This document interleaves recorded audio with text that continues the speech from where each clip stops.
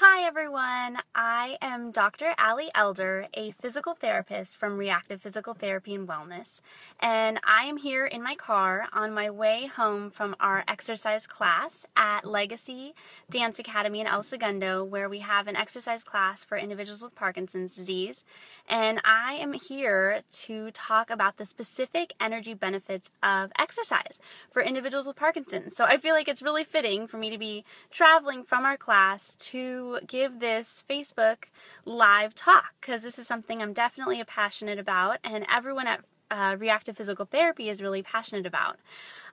So I just want to talk about this, and the first thing I want to bring up is I hear it a lot. You know, Dr. Elder, you don't understand. I don't have enough energy to start exercising. This is something that we hear a lot.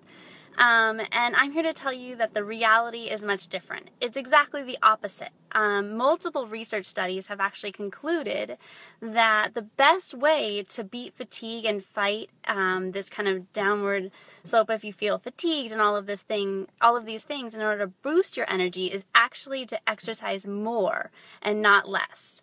And one of these reasons is that you actually get a lot of benefits at the cellular level for boosting your energy. So exercise actually increases the activity of our mitochondria in our cells and in our muscles. Therefore, the more aerobic activity that you do, the more mitochondria your body will produce, and this will help you to keep your body doing all of the things that it loves to do. So this allows our bodies to be very efficient when they turn the energy that we eat into the energy that our body can use for activity. So something that I always like to start off when I talk to my patients about this is that it's critical that you find something that you like to do. So it's really important that, if you go walking and that's your form of exercise that you get energy from, I really encourage you to put on music that you like, or maybe walk at the beach where you feel like you're calm and you see the waves and it's really kind of a positive environment. This can really help you so that you feel like you get all the energy benefits that you can possibly get. This is something that if you like boxing or Tai Chi or dancing, I know that I love dancing and I get a lot of energy from just doing short bouts of dancing, even if it's, out with friends or, just dancing by myself, because it's fun to do. But this can be particularly something that's difficult to tackle if you haven't exercised in a while. And this is something that regular exercise is really hard to start doing. We know that there's all these benefits, and we know that you get all these energy benefits, but just like I mentioned before, it can be really hard to motivate yourself to start doing it because you feel like you don't have enough energy to start. But we know that exercise actually gives you energy. So it's also important that you want to make that differentiation, that there's a difference between the tense energy you might get after a really intense, hard exercise, which is often, related to maybe you did too much that you were ready for. You weren't ready for it at that time. So going too hard for too long can also cause us to feel pretty depleted, or that you're not ready for it.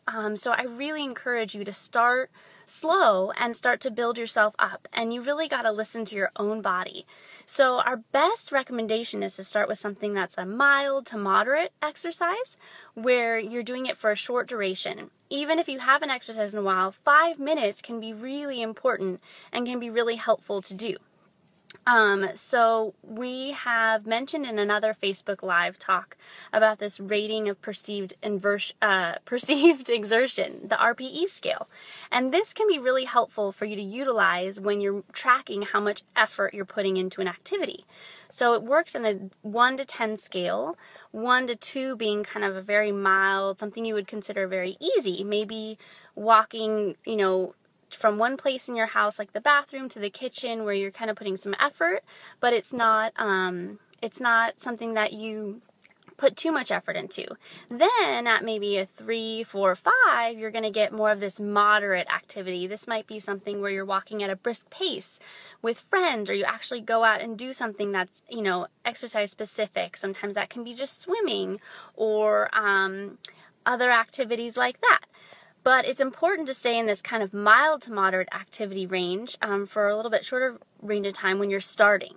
So that could be that 2-3 area, and then the more you get experience with this, you can start increasing that level so that you feel like you're working, okay, now I'm at a 4, maybe more moderate. Or, you can start to get up into the more heavy exertion, which you're going to get other strength benefits as well, but you just don't want to start there, especially if you haven't exercised in a while. So, just keeping that in mind. The other thing we want to talk about is you can make this, an example would be to go walking. You can always monitor your heart rate and do things like that. So when you start to feel like your heart rate's going at a little bit increased pace and you feel like things are getting a little bit harder, that's when you can say, okay, I'm getting other strength and cardiovascular benefits as well. Am I ready for this? Do I want this? And of course the answer should be yes, but you want to make sure that you're excited, you're enjoying it, and you're doing all the things that can help you get your body ready for getting stronger. So I really hope this was helpful. I always encourage you to seek out a physical therapist in your area to help you get it started on a program that fits you and is appropriate and specific to your needs. But thanks again for joining me, and don't forget, exercise does give you energy. We look forward to hopefully seeing you on Saturday, February 25th as well for another free Facebook Live exercise education and class. So join us on our Facebook page and find out more information at www.reactivept.com/online. So thanks so much for joining.